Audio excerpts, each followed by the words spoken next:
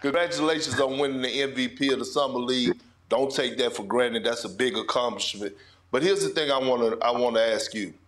All right, in Summer League, obviously you had the ball in your hand a lot more. You were able to do your thing. Going into training camp, right? Now all of a sudden you have, Eason, and you have, Fred VanVleet and Kevin Porter Jr. and, all these young guys that already, kind of established themselves in the first year. Now all of a sudden you coming in as a rookie. I need to know, what is your mindset and your role coming into training camp to convince Ime Udoka that you, one, should be getting quality minutes, and two, he should be a guy that you should trust?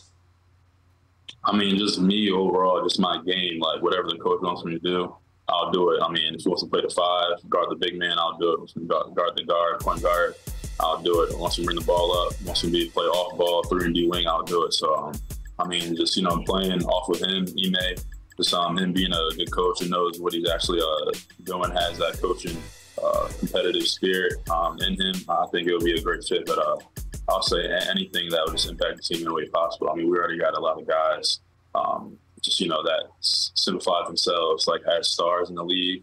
And also we have a championship veteran there with Fred VanVleet. So, I mean, I think it'll be a great fit. But overall, just me being there, impacting the team in many ways possible. Well, on this show, when I drop balls and give a little knowledge, we call it Perkism.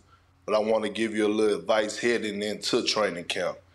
As a vet, right? Now look at me as a vet, not as a TV personality, okay? If I were you, the first thing I would do before training camp is actually walk into Ime Udoka office and ask him, hey, coach, what you expect my role to be, what you expect out of me, and that's what you need to capitalize on.